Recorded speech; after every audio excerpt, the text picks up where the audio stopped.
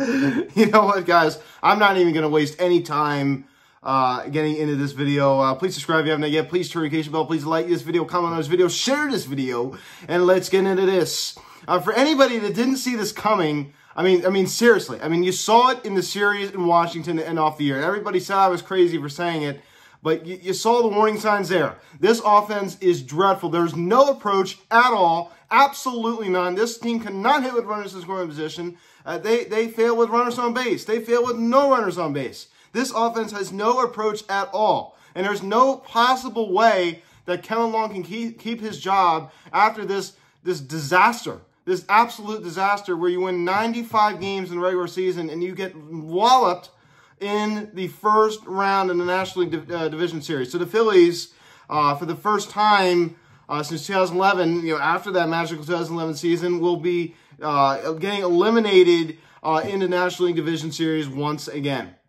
And I think that there's a real possibility that manager Rob Thompson will lose his job. I think he deserves it. I mean, the mismanagement from the bullpen. I mean, obviously the bullpen has just been, the bullpen was horrible. It was so bad on so many levels. So many guys that you put a lot of trust in. I mean, guys that even went to Arlington for the All-Star game, so many guys that you put trust in didn't show up at all. Jeff Hoffman was horrible this entire postseason. He was horrible. He was dreadful. And there's really nobody in that bullpen. He couldn't even make the right move if he tried. And I think some of it is, some of it's just bad luck. I think that, judging by the computer standards of analytics, he didn't make the wrong move. But at the same time, he really has mismanaged his team. I mean, he really has. And I don't think it's all his fault. I definitely think Kellen Long deserves most of the blame. There's no way he could keep his job. He is gone. 100% he is gone. But the fact that this team has no plate approach at all is disgusting. It's ridiculous. This team has no approach at all. They go up there and they look horrible. I mean, Trey Turner, his front hands flying out, swing. He looks terrible. I mean, this contract to me, obviously the numbers do speak for themselves, but just go out and sign another $300 million player, see what happens. I mean, my goodness, I'm tired of throwing so much money at these guys and don't do anything, in the postseason when it really matters. When it really matters. And we saw this coming. Like I said at the beginning, anybody that didn't see this coming, are you blind? From the that moment. Even in June when we lost that second game in London in the London series, this team has not been the same, and it really was just getting worse and worse for a while. And even in that stretch of play, even when we went on the West Coast and got absolutely destroyed. We did win that 2 out of 3 against the Dodgers, but even when we went out to the West Coast and got absolutely destroyed and went on that horrible stretch where we got swept by the Yankees. We had the horrible road trip out, and out in the Midwest with the Twins, a team that also collapsed at the end, who didn't even make the postseason.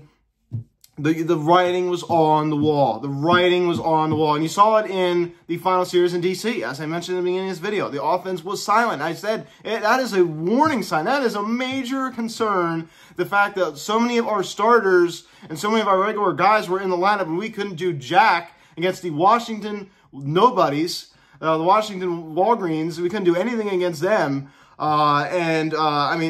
It's just pathetic. It's just absolutely pathetic. And then we played this Met team. I don't even really want to comment on it. I really don't. It's irrelevant. The Phillies collapsed. No matter who they played, the Phillies were outplayed this entire series. And it does hurt to lose to the division, especially the Mets. With how their fans are and, whatever. Hey, credit to the Mets, man. They showed up to play. We didn't. And that is the bottom line. That is the bottom line. I don't care what the Mets do. Win the World Series, I don't even care. I care about what this team does. I don't care what the Mets do. If they get knocked out in the next round, great. I don't really care. I'm not happy that this team didn't move on. Anybody, in my opinion, that's, rooting really hard. Obviously, I would like to see the Mets, get knocked out for obvious reasons. But, even though they do, okay, cool. I don't really care. I'm upset that this team didn't move on. That's the bottom line. And you embarrass yourself. And this is a story that people are going to talk about for years. For years. Especially if the Mets do something here. Remember in 2024 when the Mets eliminated the Phillies in the National Division Series. This is something that's going to be talked about for a while. And this was Jack Fritz and James Seltzer said this. I've been listening to their podcast and their post game. This was a franchise changing evening tonight, ladies and gentlemen. This really determines a lot of future decisions. And this team isn't getting any younger. It's just the wasted talent and the mismanagement and just the mass amount of the underwhelmingness of this team. It's horrible. It's horrible, ladies and gentlemen. I mean, it really is just, it's unwatchable. And to watch, I mean, JT Muto, a guy that, really was showing a lot of fire, the final weeks, a couple of weeks of the season, when he goes up there and he can't do anything with runners in scoring position, as he always does. He can't do anything with runners on base, seemingly. And it's not just him. I mean, Alec Boehm, he was horrible. I mean, this guy was a disaster. He was really a disaster for the final couple months of the season. Obviously, he did have that injury that really set him back a little bit. But, I mean, so many guys who made the All-Star team were just not the same to finish off, to finish off the year. And even in that second game in Philly, I mean, I didn't really feel good. I mean, obviously, we walked off. I didn't really feel great about the win. I mean, the only reason why I won because the Mets didn't hit again. I mean, my goodness gracious. I mean, that's the only reason why we won. I mean, our bullpen couldn't put them away.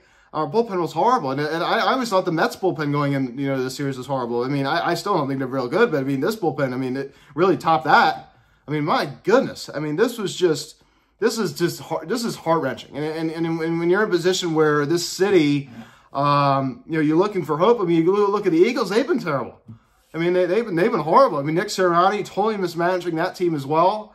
The play calling is horrible. So it's hard to find hope right now in the city when it comes to sports. Hopefully the Eagles can turn around, but the NFC East is definitely looking stronger, by the day.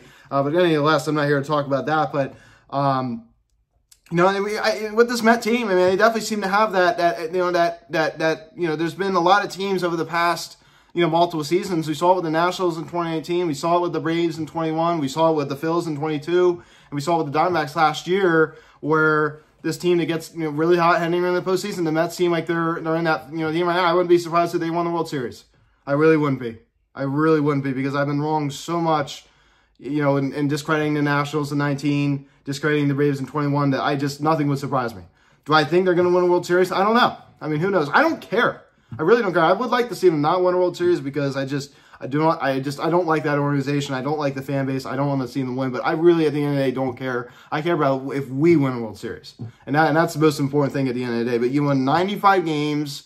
I understand, yeah, you won 95 games, but the second half was dreadful. It was so bad. It was so bad. I mean, obviously, there were a couple weeks there in September where you started to play a little bit better just to limp your way in and win the division. But I tell you what, the Braves are fully healthy. I don't think we would have won this division. There's not a doubt in my mind.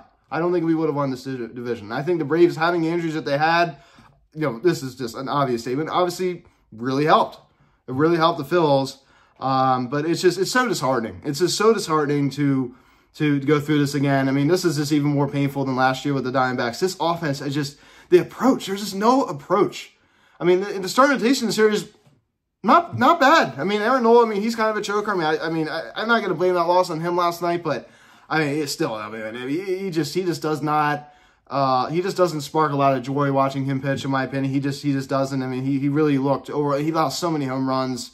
That's not on him, though. I mean, Ranger Suarez went out there. He did his job tonight. That was my biggest surprise. I thought he was going to get absolutely shelled, and he didn't. But, I mean, this is just, go out and sign another $300 million player. I mean, seriously, you don't make any moves at the deadline. This Austin Hayes, give me a break. That's your only move. This guy, he was a disaster. He a disaster.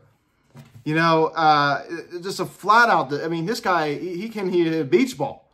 His at-bats, again, like the rest of the team, no approach, just going up there blinded seemingly. So that was one of the worst. The trade deadline, once again, for ever since Dombrowski's been, he really hasn't had a good trade deadline, another weak trade deadline that really comes back to bite you. And this team is a very one-dimensional team, and I said it going in. I didn't want to say it, but I knew this team wasn't going to win a World Series. I knew it. You asked me 3 weeks ago, I said this team's not going to World Series. I did not think the Phillies would win this series against the Mets. I did not think they were going to do it. I kept saying, I didn't say it on here, but I was telling my friends and everything, I did not think the Phillies were going to win the series. I said the Phillies weren't going to win after the Game 1 loss in Philly. I said the series was over at that point. And I kept saying it over and over. The series is over. Even after the Game 2, I said the series is over. It's not going to happen. It's not going to happen because the Mets they're kicking our butt. Even the 1-0 win tonight. The 1-0 lead tonight. That was a joke. The Mets just gave that to us. The 1-0 lead. How could you feel good about that? you know, there was no fight. I mean, the fact that this game ended, when we had, 2 runners on, nobody out, and we didn't get anything. That is the theme, not only of this postseason, but of this season. Wasted opportunities, wasted. I mean, that doesn't sum up this postseason. I don't know what does. Runners left in scoring position. We can't get them in. But there's no execution skills whatsoever. There's no execution skills whatsoever, and this is the result. So I do think Thompson, should be. I even said this on my my Instagram stories. I said this in 2022. He's not that much different than Joe Girardi. And everybody who kept seemingly seemed to be either ignoring that or just blind to it.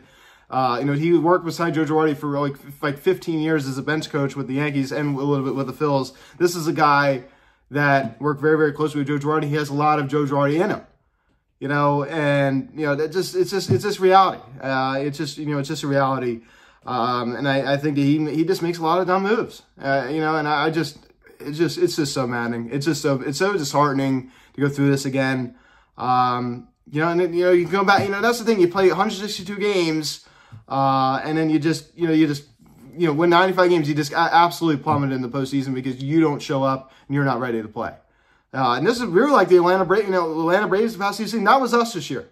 Probably even worse because, we didn't win over 100 games. I mean, that's exactly what happened. And, is the first round bye? I mean, that's not an excuse. You didn't show up to play, and that's the bottom line.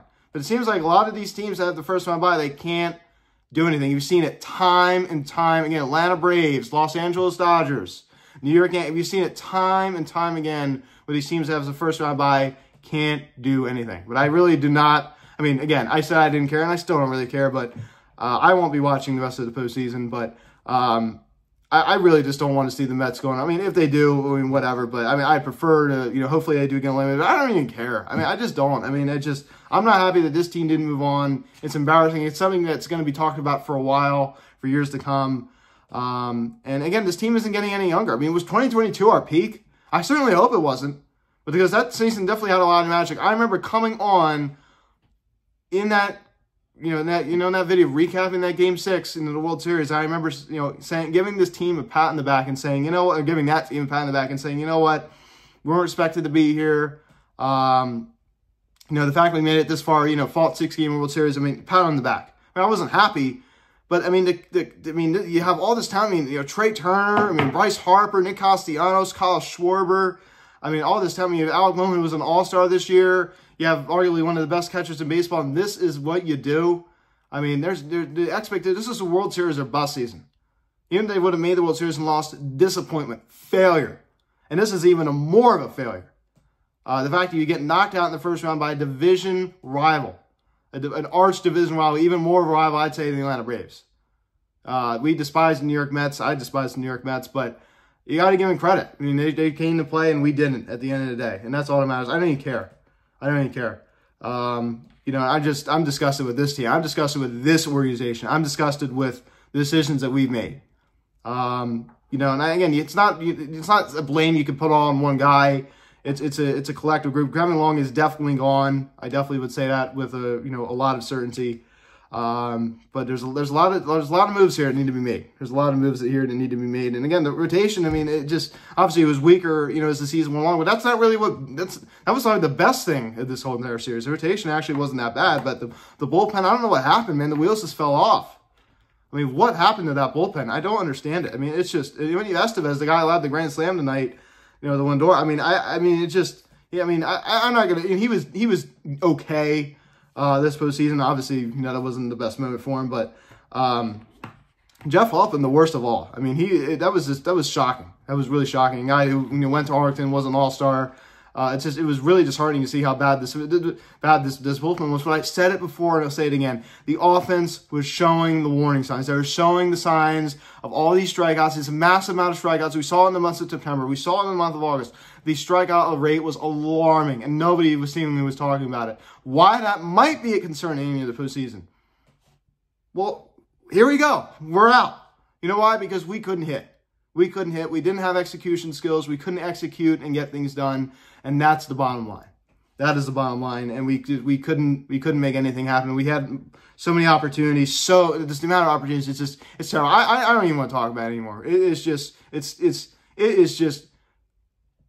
horrible. It's just untalkable. It's unwatchable. I mean, it really is. And I'm just put us out of our misery. I mean, seriously. I mean, just like there's almost a sense of relief that it's over. I mean, this was not bringing me peace to watch. It was giving me anxiety watching this team. This was not a peaceful thing. So I'm just glad. It's almost like, you know, it just put it out of its misery, for crying out loud. I mean, this is ridiculous. So again, even that win in Philly, I mean, that was just kind of just like, you know, it just, you know, the only reason why we won, I feel like, is because the Mets didn't hit again. So yeah, you know, another season. I mean, this is worse than the last 2 years. I mean, 2022, understandable. You know, you weren't supposed to be there, really. The Mets have that fire, though, man. They have that, you know, they're hot. You know, they had that thing, you know, almost like it's just, you've seen it so much over the past decade. That team that, you know, just happened to sneak in, and they just got hot at the right time, and they might just win the World Series. Who knows? Hopefully they don't, but nothing would surprise me. We've seen it time and time again. Or they just might make a deep run. Who knows? I don't care. I don't even care. I'm just so disgusted with this organization right now. It's I can't even put it into words. It's just, and they have to do it all over again next year. So that's just the whole process. So guys, thanks so much for watching this video. Please subscribe if you haven't yet. Please turn on notification bell, like this video, comment on this video, share this video, check out social media in the description section at Phillies House of Instagram. So yeah, tough one, guys. I'm Luke, and I'll talk to you later. I'm just glad it's over at this point. I'll see you.